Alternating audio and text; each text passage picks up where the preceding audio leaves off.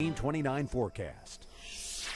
Excessive heat alerts continue through sunset. Hello, I'm Storm Team 29 meteorologist Josh Fitzpatrick. The National Weather Service continues a heat advisory for much of the area through about 8 p.m. for a feels like temperature of 100 to 105 degrees. Now that may get issued again for tomorrow because we're going to have similar hot conditions. Temperatures here at 5:30 are in the 90s area-wide, approaching 100 degrees in the shade in Charlottesville, in the low and mid 90s. Harrisonburg, Stanton, Waynesboro, 90 at Louisa, and 92 in Dillwyn and Lake Monticello. Not many showers or thunderstorms to help cool us off. NBC 29's live Doppler radar network is showing one tiny isolated downpour as we zoom on into Greene County between Standardsville, Ruckersville. This is weakening as it pushes to the northeast towards the Route 33 corridor. So this is the only game in town. Now with the high heat and humidity, I can't completely rule out an isolated shower or downpour between now and say midnight. But by far, the most active storm track is to our north from Ohio, from Cleveland over towards the still city of Pittsburgh and east towards the Big Apple of New York City. This is the corridor most favored for severe weather over the next several hours with multiple severe thunderstorm watches and warnings. I'm watching a cold front to our northwest between Chicago and Detroit and Toronto.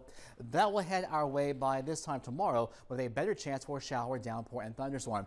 That's the next big thing I'm tracking from the Weather Center. So we are in a level 1 out of 5 for severe weather. That means tomorrow any thunderstorm that gets going may produce some localized damaging wind gusts, maybe some small hail, and even some localized flash flooding, and of course a lot of frequent lightning. So Futurecast shows not a lot going on tonight, just a stray shower or thunder shower. Tomorrow morning some patchy fog, but we are rain free for that Friday morning commute. Friday midday looks also to be on the hot side, and then anytime, any place after about 1 p.m. a shower, downpour, thunderstorm will be roaming over the region. There's 7 p.m.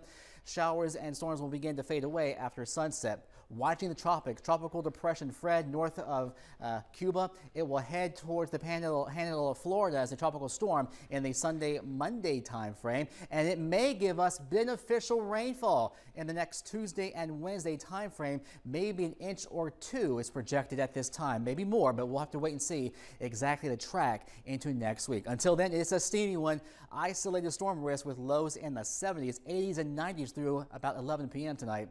Tomorrow, hazy, hot, and humid. Highs back in the 90s. Scattered storms. 70 forecast shows us heat-busting storms on Saturday. One more day in the 90s. Scattered showers and storms likely. And then lower temperatures. Look at this. Upper 70s on Sunday and Monday. More clouds, a few showers, rumbles of thunder.